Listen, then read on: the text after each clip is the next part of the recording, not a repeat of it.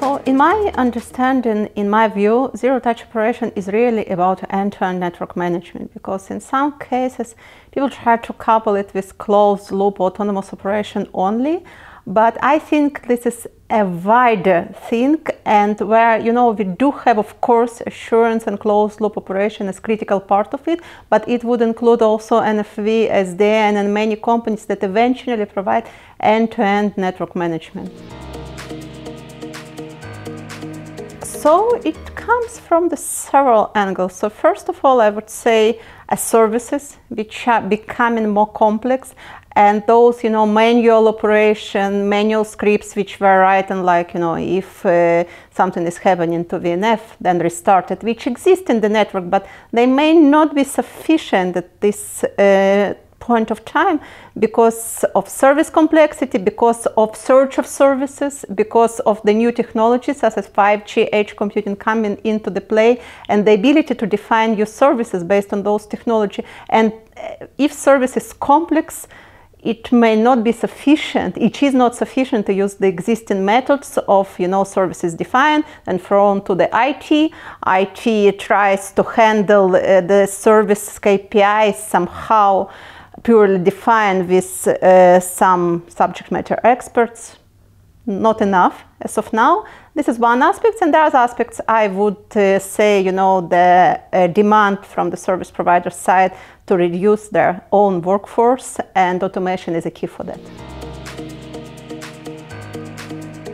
So I would say that the one key thing is that it is a journey.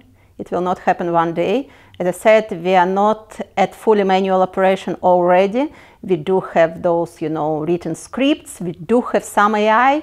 We do have some automations in the network. It will happen gradually.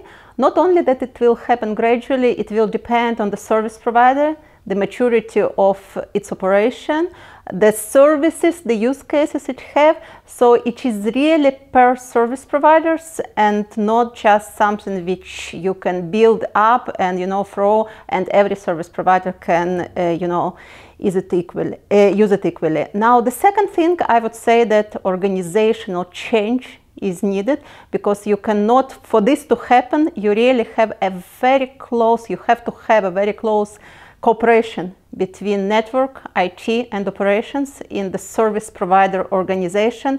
You cannot divide those organizations any longer. They really need to work jointly on defining KPIs, on actually connecting between what is defined in offline and what the real information which is happening through assurance cycle, and feeding back actually the design phase, and then as a result policies even may change. So that has to be done all together, and for that you really need cooperation of those organizations. I would say that those are two key things: and use services, and there are needs to use autonomous operation, and the organization and the need to change it within it.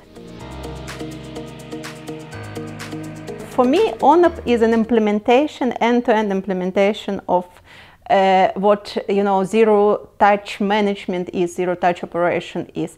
Now, specifically for autonomous operation, which in my view part of zero-touch approach, we have that closed-loop approach in ONAP, where we have policy, DCE, which is analytics entity, and club, which is closed-loop involved, where we actually define what would be the right approach, what would be the right handle in the closed loop. One example which I can bring is automatic scaling that we are defining right now. The journey started back in Beijing release, and we're enhancing it each one of the release, and this is a classic implementation of zero-touch operation, which is automatic scaling out, scaling in, where involvement is not needed, and this is really a key for deployment, where you may have, really a dynamic change of scale and dynamic need in scaling out and scaling in.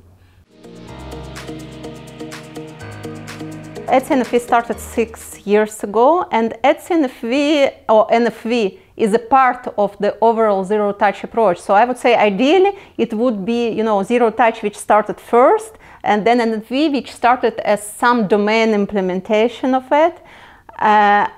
but this is the case, right? We have to face what we have, and I think that right now the important thing is to connect those activities, not work by silo. You know, it's at the same, it's defining stuff, and we cannot wait for them. Open source is proceeding, it's supposed to proceed.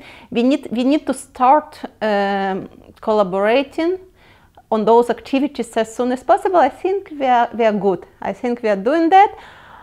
I would say also on the standard body side, they need probably to be more cooperative from the early stages, right? Again, bringing an example of ETSI at the same, they now thinking of starting actually liaison in a different organization.